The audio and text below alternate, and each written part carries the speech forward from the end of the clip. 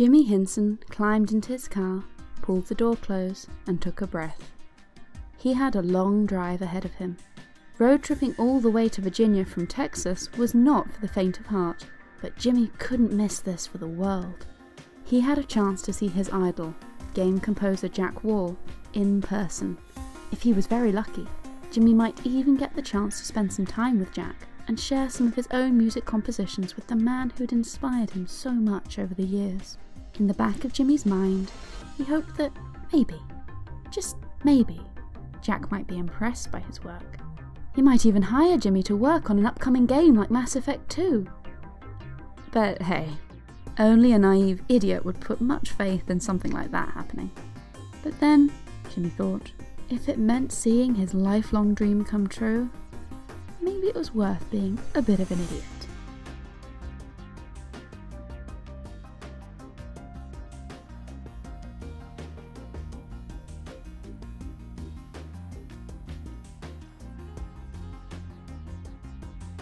Once upon a time, Jimmy Hinson was walking along the road on a cold winter day with a friend. A few inches of fresh snow lay on the ground, and the world around the pair was bright and white. They crossed into a parking lot, where they saw some tracks had been left by a car. Someone had spun donuts in the fresh snow, so that the tyres had left big giant circles crushed into the ice. Big Giant Circles, the friends agreed, sounded like it should be the name of a band. And so, when Jimmy needed a username with which to share some music online, he knew just what to call himself. Jimmy had found his way to OverClocked Remix, a website which catered specifically to eager gamers and musicians who wanted to share and enjoy reworked covers of classic video games tunes. The website had been started by eager gaming music fans in 1999, and had grown over the years to become the de facto place to find and share gaming remixes. As the site's reputation grew, so did its user base, and Jimmy, or as he was now known, Big Giant Circles, was one of the many artists who were embraced by the burgeoning community. Jimmy began sharing his own remixed music tracks with the group. The game he borrowed from the most was Final Fantasy Adventure, a fun Game Boy game which, because of its simple audio, was ripe for expansion and development from a musician with access to a variety of more advanced musical tools. Jimmy's hero at the time was Jack Wall, a composer who'd worked on some of the most influential games of the past decade. Jack was also responsible for Video Game Live, a series of music concerts which played live versions of classic gaming compositions. In anticipation of one Video Game Live show that Jimmy would be able to attend, he thought it might be fun to create a remix of one of Jack Wall's songs. Jimmy worked with a couple of friends from OverClocked Remix to create Global Empire, a remix of music from the cult classic BioWare game Jade Empire, which Jack had composed. Eager at the chance to meet their hero, the group presented Jack with their track when they got a chance to meet him at Video Game Live. The seasoned composer was impressed with their work, and was glad to have helped inspire an up-and-coming generation of new gaming composers. Jack swapped contact details with the group, and gave them a secret suggestion. They should try some Mass Effect remixes as well. Mass Effect 2 was coming out soon, and while Jack didn't want to say any more, he'd be happy to hear their takes on the sounds from his work on the original game in the popular science fiction series. Jimmy rushed home, excited at the prospect of making something that Jack would enjoy, and which might, if he was very lucky, get included in an upcoming game. This was all the incentive Jimmy needed, and soon he had a Mass Effect remix to send off to Jack. As it turned out, Jimmy's idol was incredibly pleased with his work, and even asked Jimmy's permission to send off a sample to BioWare for their opinion. Of course, Jimmy was thrilled at this news.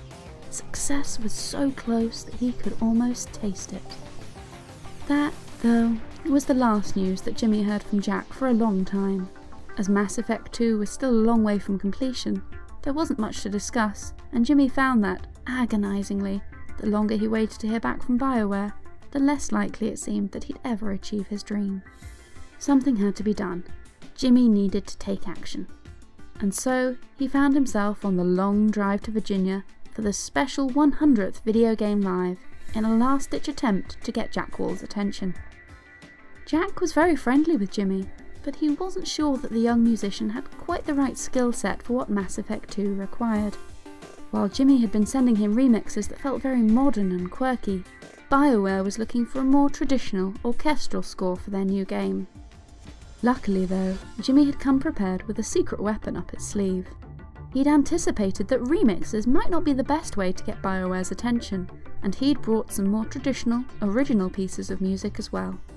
These pieces had been meant for a different project, and were far darker and moodier than the upbeat remixes Jimmy had been sending Jack up to that point. As Jack listened, he was seriously impressed. This was exactly what BioWare was looking for. About a month after Jimmy had met with Jack at Video Game Live in his desperate attempt to get the composer's attention, he was officially brought on board and joined Wall of Sound, a group of composers that Jack had assembled to make music for Mass Effect 2. Since then, Jimmy has gone on to compose music for several video games, turning his passion into his profession. He still finds the time though, every now and then, to remix classic game scores and to release them on OverClocked Remix. The moral here is that sometimes dreams do come true. You may see your personal hero, the person who inspires you the most, and you may wish for a chance to work with them. Just like Jimmy, it's entirely possible that this might happen one day, if you're willing to work for it. Dreams don't come true unless you're willing to fight. You have to put everything into achieving your goal, tackling big problems and refusing to give up when things seem impossible. Most importantly though, it's worth remembering that sometimes believing in your dreams may feel a bit idiotic. In practice though, sometimes it's worth being an idiot if it helps you to get what you so desperately want out of life.